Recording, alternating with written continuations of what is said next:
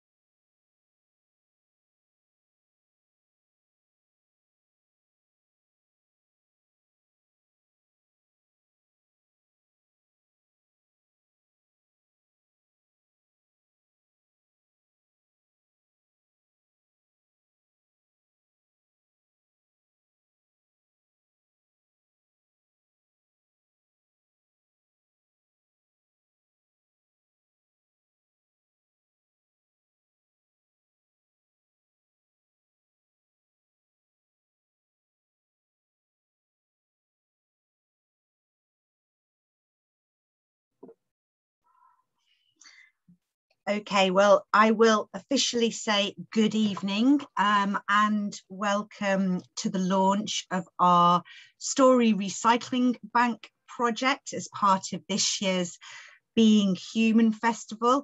My name is Dr. Lisa Blower and I'm the course leader and senior lecturer in creative and professional writing at Wolverhampton University, and I'm joined by my colleagues and fellow writers here, Dr. Rob Francis, aka RM Francis, Charley Barnes, Dr. Charley Barnes, aka CS Barnes, the crime writer, and Dr. Ines Gregori at Labarta. And I don't think there's a pseudonym for you, is there, or an aka Ines? So you, like myself, and go by your name in terms of, yes, that's authorial status. Okay, well, thank you very much for joining us tonight. I thought I would just quickly start by just giving you a little bit of background to what the Being Human Festival is all about. The humanities in general is a place that is there to challenge the big subjects that are, mattering within and across our various cultures. And this festival is very much a celebration of what the humanities do in terms of continuing to contribute to those cultures. And this year is of particular interest given its theme and how we might explore it in context of the pandemic, which thwarted much of the arts and those especially reliant upon public engagement. And, we can also put it in context as well of the climate change crisis. The festival's theme this year is renewal. And for us here in creative and professional writing, this was very much about this renewed sense of power in the arts that really has kind of enabled most of us to get through the global pandemic. And when you think about it and how we all kind of turn to the arts, we turned to box sets to binge. We caught up with mini-series and documentaries. We turned back to our radio platforms. We renewed all our hobbies in art. Grayson's Art Club on Channel 4 was hugely successful. I don't know whether any of you saw it or tuned in on a weekly basis like me and my family did, but that was attracting almost 1 million viewers per week. We also re-indulged in our passion for books and audiobooks in particular. Book sales alone during the pandemic were hitting an 8-year high. It was certainly the year of the podcast.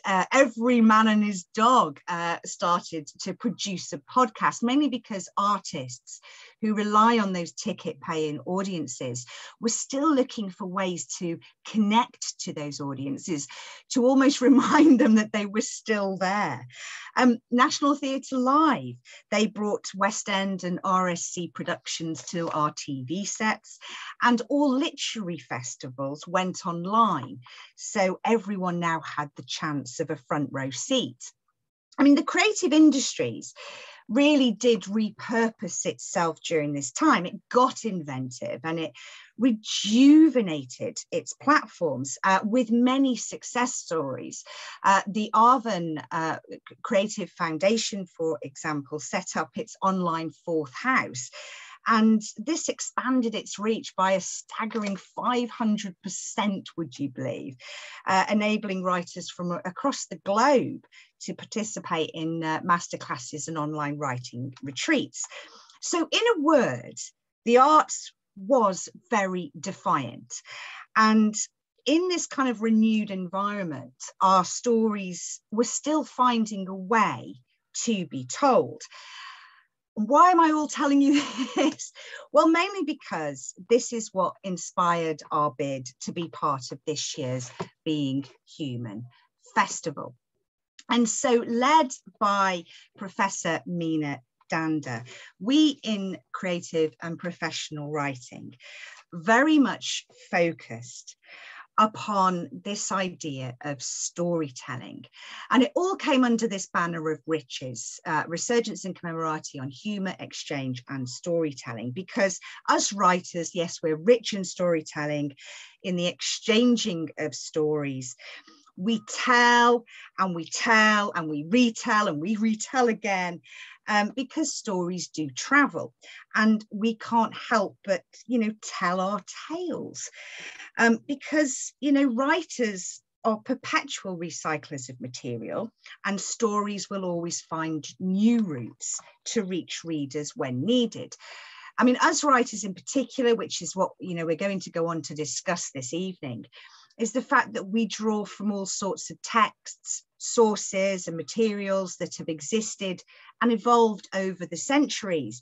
We're reconfiguring their origins, we are reimagining them as otherwise in order to produce this renewed take on the original form.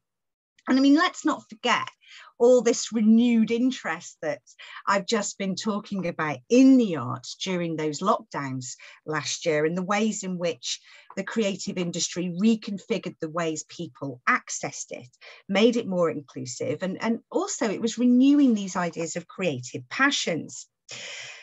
So we then started to think about what we do in creative and professional writing, how we encourage new voices, inspire new voices, how we encourage those new voices to explore what's been written before in order for them to try and retell it again, or to perhaps imagine it as otherwise. We're constantly asking our students to almost reimagine their own stories in their own practice. And also this idea of never throwing anything away. And based on this idea that writers are perpetual recyclers, and sort of going through these acts of renewal, revision, retelling, reimagination, reconfiguration, the Story Recycling Bank project was born.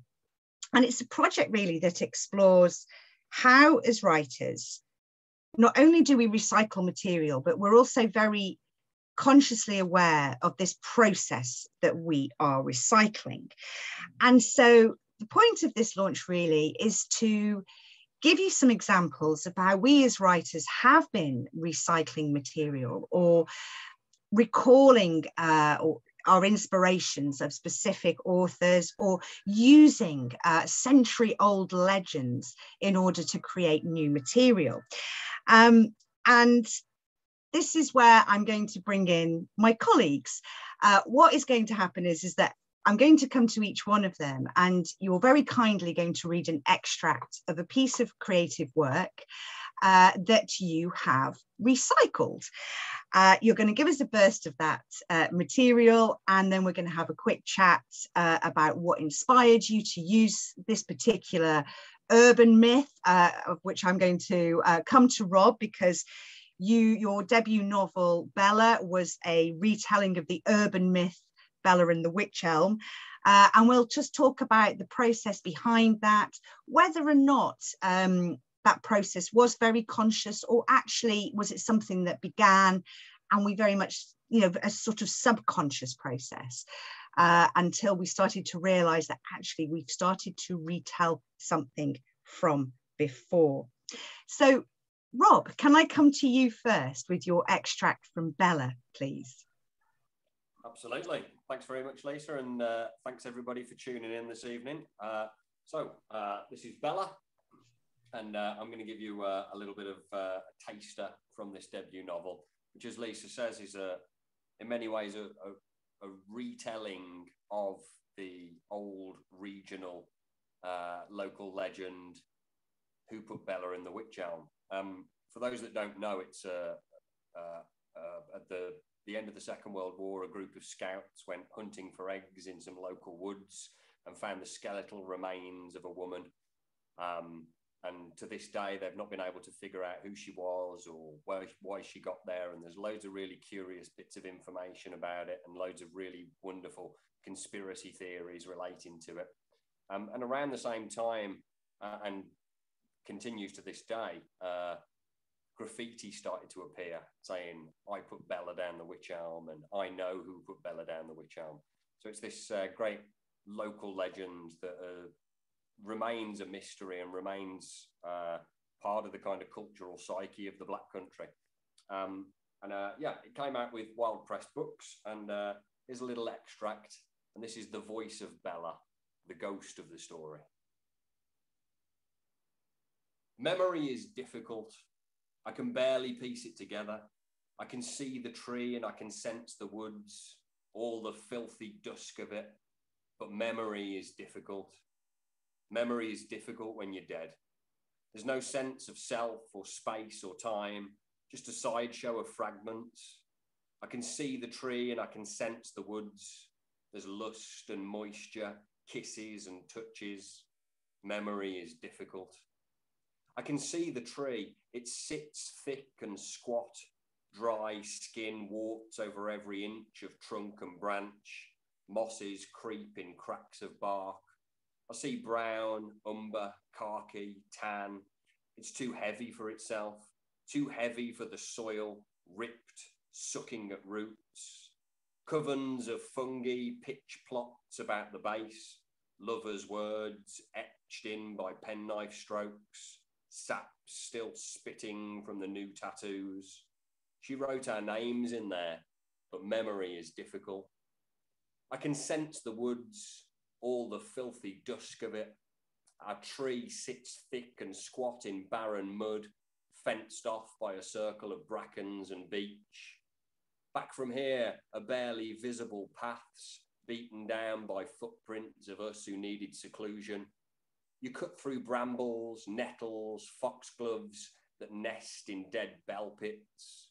Currents of brown and green breed from clay brine spars. She led me by the hand through here. Memory is difficult when you're dead. It's the click, snap, rustle that ferrets in echo snaps through these woods. You don't see the birds and rodents, but they're here. A newt plops, unseen. Adders coil under piles of wood limbs. You see as you step away from others. There is lust, She held my hand as we stepped to the tree, rubs a thumb along my finger to reassure. Each step speeds the heart.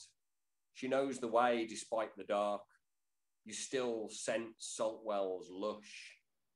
She led me by the hand to that circle of bracken and beech. There is lust and moisture, kisses and touches, here against the wych elm. This is where she led me. I see the tree and I sense these woods. I am still here. You call me Bella. Thank you very much. Oh, that's wonderful. I do love that section in the book, I must admit. I mean, Rob, what inspired you to recycle this urban legend and turn it into your debut novel? A couple of reasons, really. The first one is it's a story that's been with me since childhood and that we passed around as kids and added to through family stories and whatnot. So it always gripped me in that way. So there's a sort of kind of shared experience across the region of the story in lots of different guises. And the other reason is because I love the open-endedness of it. I love the mystery of it. I love the fact that there are so many different routes into the occult and into Cold War conspiracy theories and into all sorts of different territories. So the open-endedness of it really attracted me. And the other side of it was there are so many other local artists and local writers that have tackled Bella, and at first sort of put me off. You know, I mean, there's a musical symphony by the Agents of Evolution. There's a really great film called Bella by Tom Rutter from Carney Films. There's a really wonderful poetry collection by Nellie Fay Cole. I felt like, in the same way that Simon Armitage had added to Arthurian legend, and how other writers like Stephen Fry had added to Greek legends and Norse legends, I was doing something similar, but very, very local and Black Country specific. So that sort of attracted me as well. I think that's the thing, isn't it, as well, because that's one of the things that we often discuss, because I think all of us as a department, we're very kind of fixated on notions of place and regionality and roots and the stories within the landscape, aren't we? And I mean, Ines, I'm probably going to come to you next, and you've also drawn from a folk tale. Was it a kind of the sense of that regional tale that sort of struck you, that was the most inspiring thing to go with? Or is it the fact that you feel that these existing stories have more to say? Yeah, I think that it's the fact that the stories have more to say, and also that the stories reveal something about the culture itself. You know, I'm really interested in environmental psychology. I'm really interested in the notion of place identity, and that places are these kind of shifting, dynamic things of memories and smells and food and family and buildings and iconic people and whatnot, that starts to kind of imbibe itself onto our sense of self. And a big part of that are the stories we tell of places and the stories we tell to each other that are kind of local driven as well. And I think it is that idea as well. Sorry, Ines, we'll come to you now. But it is also that idea, isn't it, of like, particularly with Bella, you know, I'm familiar with a number of versions of that story. And in a way, are they retellings? Do you know what I mean? Or is it just people kind of telling the same story, you know, telling the same story? Is it a retelling if that story is so ambiguous anyway? Yeah, it's more like they're reimaginings, isn't it? Yeah. We've got the half-built scaffold of a story, and perhaps that's why so many artists and writers are drawn to it. Yeah, that's true. So Ines, can I come to you next, please? Because I understand that you're going to give us a reading from a story where you recycle the folk myth of the knocker. Do Do tell. Yeah, so for those of you who don't know who the knockers are supposed to be these kind of like creatures from British folklore who live in the mines underground. So this is an extract from a short story that is set in the Coniston copper mines.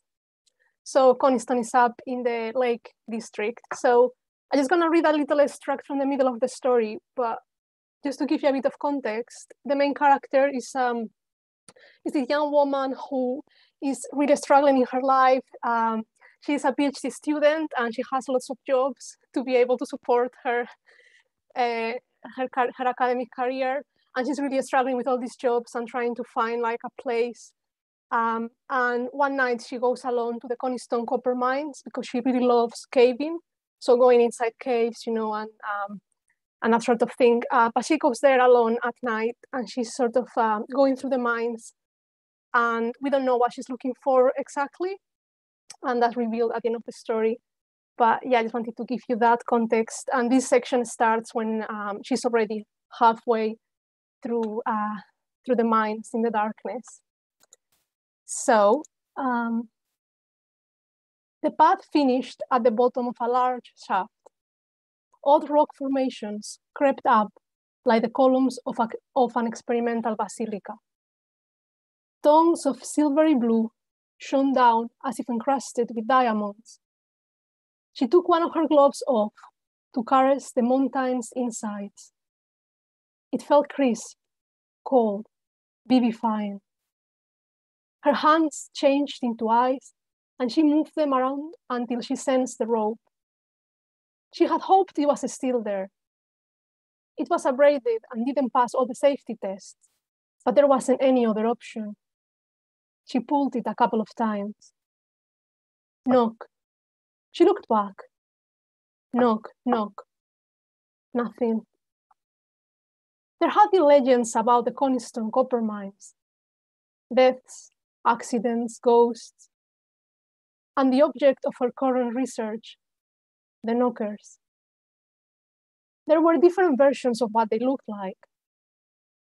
In her imagination, they were tall, bony creatures, thin enough to squeeze through holes, skin the color of dirty beeswax, small blind eyes. They had no use for them down there. They sensed things with the thin whiskers they had instead of eyebrows and around their mouths, and with their hands like albino spiders. Hands that were so used to holding pigs that these had become an extension of their slender bodies. Pigs to break down the mountain's guts. She started the ascent. Using the single rope technique to go up had always reminded her of swimming. Her body pushed against the darkness like it was water in the depths of the ocean. The torch revealed other colors: emerald, deep blue, purple. As she moved up, the landscape around her seemed to reconfigure himself. The parts where the light shone no more turned into dust. A dripping sound told her she had reached the wooden level.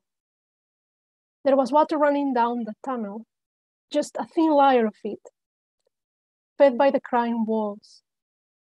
She went past other smaller holes, some of them filled with dark blue water. Knock, knock. She looked down, feared she might have dropped something.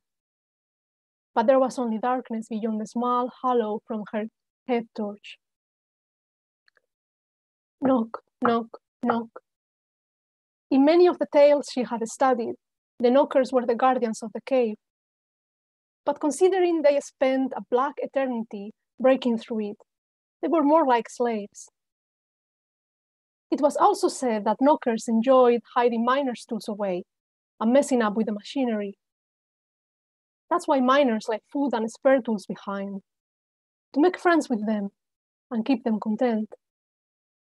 She wasn't scared of the knockers. She understood them. She had spent her life using a metaphorical pick to break through an infinite list of tasks set by someone else. Trapped, always working, always pushing forward, no matter how hard the wall was. It was in her essence, like it was in the knocker's soul, to work harder, harder. You need a job to earn your independence, her father used to tell her. You focus on earning a living first, then you do what you want. Don't need to answer to anyone. He had said that with pride. He talked about people who didn't work with disgust. Housewives, his friends' adult children who had gone back home after university because they couldn't find a job. The royal family. She had got her first part-time gig at 13, delivering newspapers around the neighborhood. After that came tutoring younger children. She had been so excited back then. It all had seemed a noble enterprise. Now, 16 years later, there wasn't much pride left. Only the despair of having realized that the tunnel she was caving led to nowhere. Yeah, and that's it. Oh, that is lovely. Do you know, I just listening to that, and I don't know about you, Charlie and Rob, but could you hear it? Lots of similarities between Rob's and Ines's in terms of tone, mood, narrative tension. You know, just through these kind of retellings or recycling procedures, do you think there are these narrative elements that we kind of use in order to, you know, recreate this material in our own way? Because, you know, even though it's our voices and our new story, the similarities between the two, one chapter could almost feel like to lead on to the other. Maybe we need to write a book together, Rob, now. Whenever you're ready. Yeah. But do you think it's something to do, you know, is it to do with this kind of open-endedness that Rob was talking about? Maybe. I feel like Rob was saying, you know, there is so much in these folk myths anyways that can still be explored. Like in my case, for example, I wanted to compare the idea of the knocker, this like kind of monstrous creature speaking in the mines. Yeah. The feeling of that felt really similar to something that I feel like a lot of people in I would say my generation, but I think it doesn't necessarily apply to my generation, but this feeling of like working really hard but going nowhere, because I feel like even though we grow up thinking that jobs, you know, you have to work and there is dignity in having a job and so on and so forth, I feel like these days it's so incredibly difficult to find a job. The jobs can be so dehumanizing as well. Sometimes you have to have more than one to survive, and I just, you know, I was actually in the Coniston copper mines myself. Yeah. Second place is very important as well, like Rob was saying, and those two things just connected. So I feel that expanding those, I mean, these myths are myths for something, right? It's because we can still go back and find new things in them that apply now as well. Yeah, because there is something, I think that what we do as writers is that we are it's almost as if stories exist underground, isn't it, in a way? And we are kind of unearthing them and uprooting them. And I know, Rob, if I could bring you back in here, you have a lovely analogy, don't you? A lovely kind of family tree analogy when it comes to this whole process of recycling stories. I do indeed, yeah. This is something that I keep as a regular refrain for my students in both my first year's telling tales module and my third year's genres, is that we want to think ourselves as writers as kind of contributing to an ecosystem, contributing to a culture that's an ecosystem. And a useful way of thinking about that is that, and because of that ecosystem, we're constantly picking up things that's already been done or seeds that have already been sown, and also growing new ones. And so you can kind of think about the literary history and the literary landscape as this great big tree. And in order for the tree to survive, it needs to establish new stems and new roots and new branches and new fruits. And that's what the kind of contemporary writer is doing. but it also needs to be attached to the tree. So it needs to be attached and rooted to the traditions of the past. And in doing that, we keep the old alive and protected, as well as driving at something cutting edge. I mean, to be honest, I think it is such a lovely way that sort of sums up this project, isn't it? Because I know what one of the things that was driving Professor Mina Danda's ideas behind this was this idea of defiance, and it is this idea that the words themselves defy disposal. And, kind of what we are talking about here is that, in a way, like both of your pieces, these are stories that are already written, but, they haven't been written until you write them again. Do you know what I mean? And it's this idea that we're always asking ourselves, what if things are other than they are?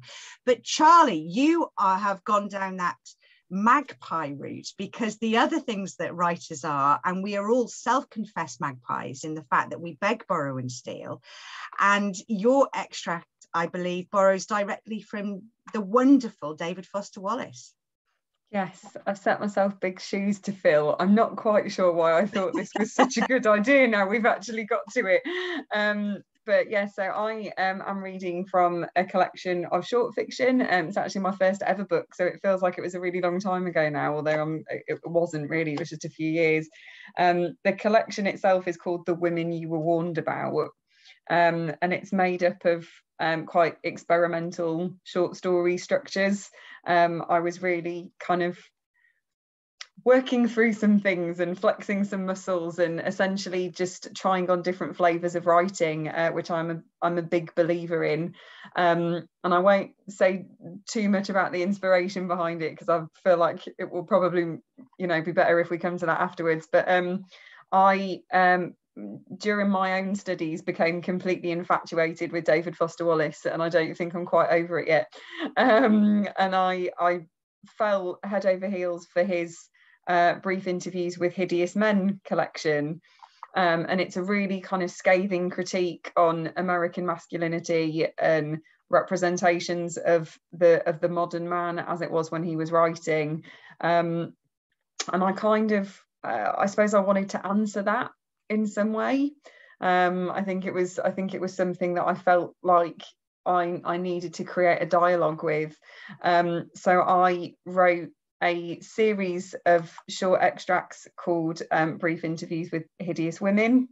So I'm actually going to read the first in the collection, which is an ongoing interview with the narrator, and then I'm going to skip a little bit ahead to read a snippet from a later one, if I can be cheeky and shoehorn two in.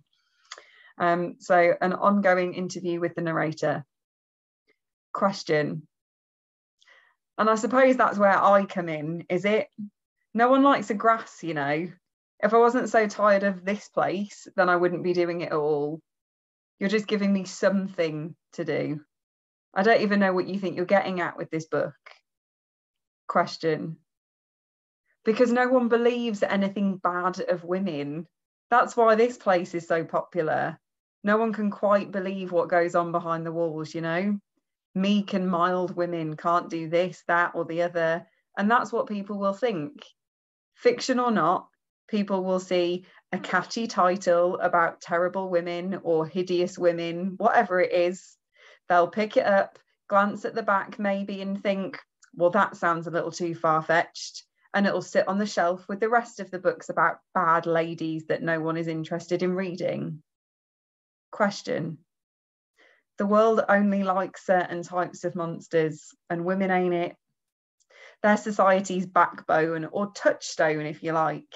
They're the reminder that mankind and womankind are two separate breeds entirely. And that's why people can't handle it when women balls up, We need to believe in a higher power that lords it over men. And although they won't have it, men, that is, the higher power, moral high ground, pedestal perchers, well, that's women. And that's why when they do go up with something and the world bravely decides to acknowledge it for once, that's why we all have such a hard time coming to terms with it.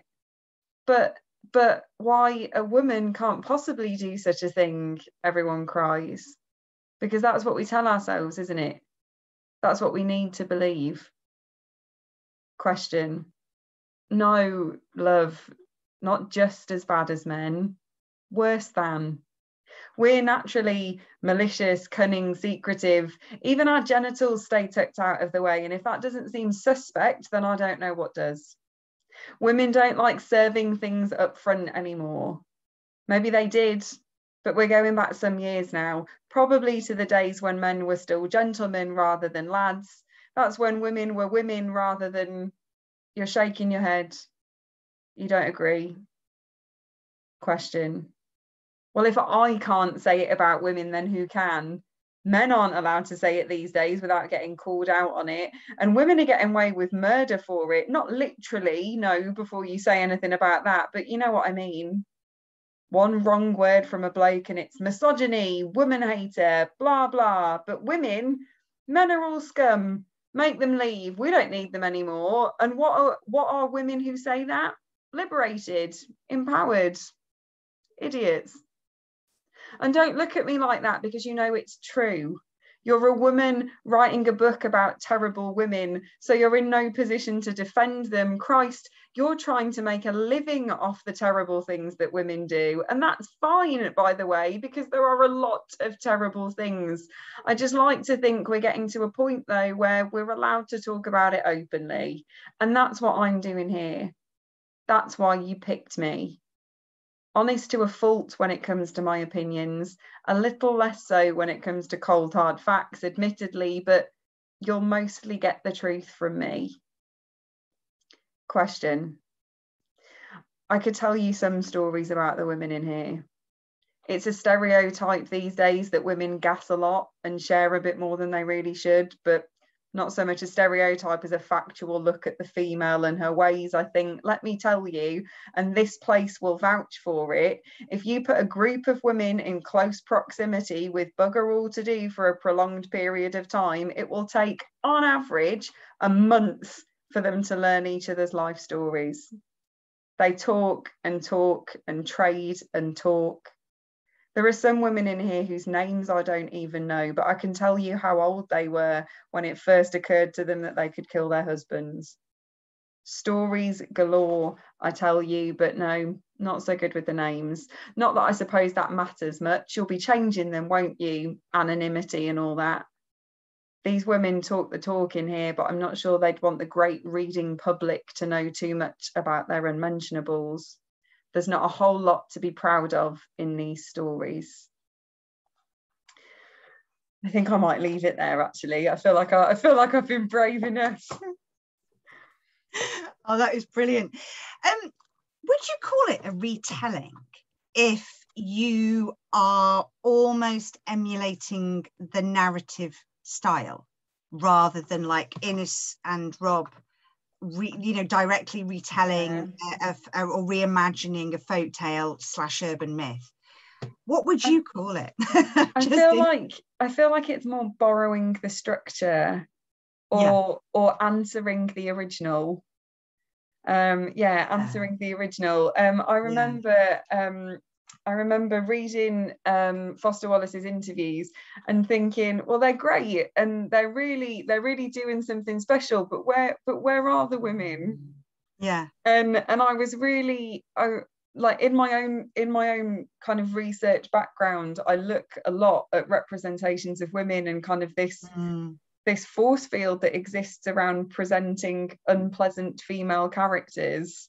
And it just felt to me like Brief Interviews with Hideous Men was this wonderful collection that shone a scathing light on modern masculinity. And I thought, well, why is there not a female equivalent to this, or why aren't there multiple female equivalents to this where we can kind of sit down and have a dialogue about how it's actually not, unpleasant behaviors aren't or shouldn't be gendered. They are human behaviors. And it just felt like that wasn't something that was as openly discussed, I think. Yes. Yeah. Yeah, but I suppose that's what it is, isn't it? It's like a dialogue, you know, a dialogue between two texts. And you know, one of the things that I've done with the students is that I've given them Raymond Carver's "Why Don't You Dance" and also Stephen King's "Premium Harmony," which he begins with thinking of Raymond Carver, and it's mimicking that minimalist style, isn't it? So can we just kind of pause here and perhaps come together as a department of writers and, you know, are there any kind of tips or advice that you would give other writers about this kind of recycling process? Because obviously the point of this is that we are also inviting other writers to be part of our project. Does anybody want to? Yeah. There, if you like. I mean, from my own experience, it's been a really worthwhile and useful exercise in sort of quite often deliberately borrowing people's styles or borrowing people's or genres blueprints, or indeed their form itself. I mean, one of the first really big projects that I ever undertook as a writer, which will never see the light of day, was a retelling of Walt Whitman's Song to Myself. And what I did there was kind of take the American and make it British, take the kind of wide expanding optimism and make it more sort of nihilistic, I suppose. And the other side of it was I tried to, as faithfully as possible, copy him line by line, meter by meter, syllable by syllable, and try and sort of retranspose his imagery as well. And that really just taught me a hell of a lot about what goes into a poem. And it was particularly useful taking Whitman as an example of that, because, you know, from face value, he's just writing freely and just doing his own thing. But it taught me what goes in on a very, very kind of first-hand basis. Yeah. And I suppose in a way what you're kind of saying is that writers learn from writers before. You know, we're all kind of learning from each other and actually taking it right back down to basics, those fundamental elements, which is what you're doing, enables you not just necessarily to copy, but you're kind of reconfiguring, aren't you? It's Charlie, anything, I mean, you know, what tips would you have? Because I mean, obviously we're talking about subverting subjects, perhaps we can change the perspective, we can gender swap, you know, anything else to add to the list? I think I was really conscious, and am really conscious, that I borrowed from an author who has a glorious standing and an outrageously experimental back catalogue. But I don't know whether I was young enough or brave enough or a little bit of both, to actually have quite a lot of faith in the fact that I was also bringing my own stamp to it. And I think it's important to remember, if you are given a text to work with, whether it's something that you choose or whether it's something that you're given, you are not finishing that text for another person. Like, you are not writing on behalf of another writer, you are writing with your own writing agenda. And that might mean a gender swap, or it might mean playing around with perspective, or it might mean completely copying the author's style and trying to be as loyal to their original work as possible. Kind of whatever your approach to it is, like, you are coming to this as an individual writer with your own kind of bag of tools and your own, this is what I want to do as a writer. And I think this in particular is a wonderful opportunity to be hugely experimental and push boundaries. And do you know, even us kind of in the throes of our writing careers, let's say, this will still present us with opportunities to go, okay, how do I as a writer respond to something, rather than how do I as a mimicker or how do I as a finisher? Yes, So I think it's important to kind of hold your own, I suppose, as much as you can, is what I would say.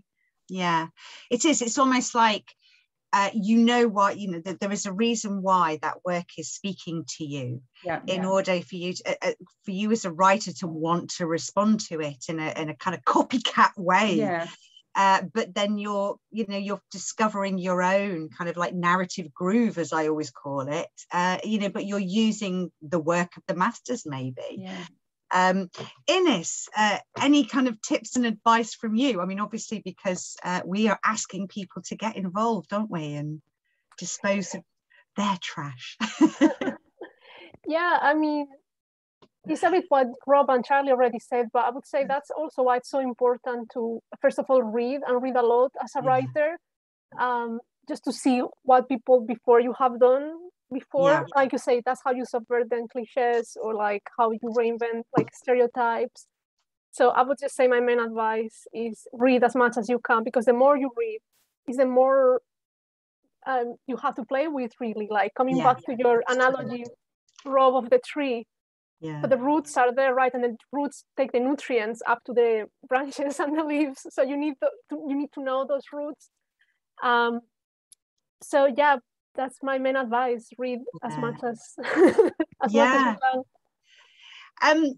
The reason I'm asking my fellow writers there for advice and tips is because obviously, as part of this project, I mean, we are looking at aspects of recycling stories anyway from an academic point of view, but we're also doing this from a creative point of view. And part of the idea of the Story Recycling Bank is that we are inviting you to dispose of your trash. And what we kind of mean by this is those jottings, those ideas that went nowhere, those poems that you don't think you'll ever finish, something that you've started to write that you thought was absolutely brilliant, and you've come back to it 2 months later and thought, you know what, this deserves to go in the bin. Please don't do that. We're asking you to dispose of it, to email it anonymously. So no name or anything like that on the actual work. What we do ask you to do, unfortunately, is waive all creative claim to it, because what we're going to do is give that work to another writer who is also taking part in this project. So they will turn what you consider to be your trash into a piece of creative treasure. And then we're going to ask people to email them back in with a little bit of a paragraph about their experience of this recycling process. And the whole idea, or the whole objective behind this, is for us to, really kind of understand the experience of recycling stories, and that actually it doesn't necessarily have to be inspired by a famous author or a homage to an author that that we kind of read all their back catalogue because that's who we want to write like, or perhaps it's not necessarily inspired by a concrete myth or something that exists within our kind of regional tales that we feel that we want to put our spin on it. This is somebody else's work where they've really got nowhere with it. So, we're doing this as well to encourage you to interact and to see what your experiences of that recycling process, and to share your kind of tips and advice as well. We're probably going to kind of tie up in a minute towards the end. I know Rob has got a really beautiful poem to end. But in terms of my contribution to this, I am a writer who has always been a massive fan of Alan Bennett. One of the reasons that I absolutely love him is the fact that he uses voice to both tell a story, but then he infers 100 others. And I remember reading Talking Heads at sixth form college many moons ago, and it was that book that really made me want to be a writer. I read that book thinking, crikey, how can I write like this? How does he do this? Because it's, when you read Alan Bennett's stories, for me anyway, and you get to the end not thinking about that story, but there is like, you're thinking about everything that's been unsaid. So I'm going to read to you from the beginning of a short story called Chuck and Die, which is my homage to Alan Bennett. I found it in his shed, sat on his good toolbox it was, with the price tag left on. Minton, Grassmere, 40 pieces, 500 quid, all boxed up, never used. Of course, there was no way I could have said anything. I shouldn't have been in there in the first place. I could have said I was getting the emergency chairs out ready for Sunday, what with his sister and her brood coming for the dinners. And we all know what Chuck's sister's like when she sat on a three-piece airing her views after a couple of sherries. But there was no point going down that road when I'd been promising Monica I'd turned a corner. I still called Monica to tell her what I'd found.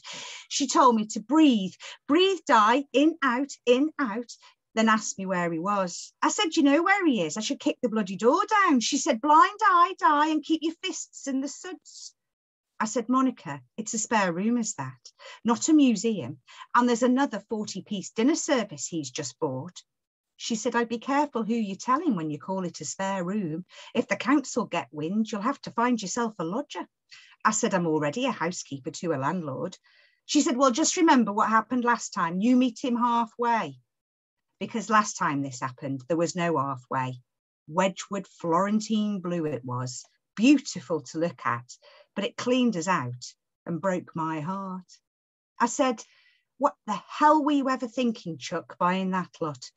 He said, Di, however hard you cherish them, you've got to be prepared for the discoloration in a dinner service and trends.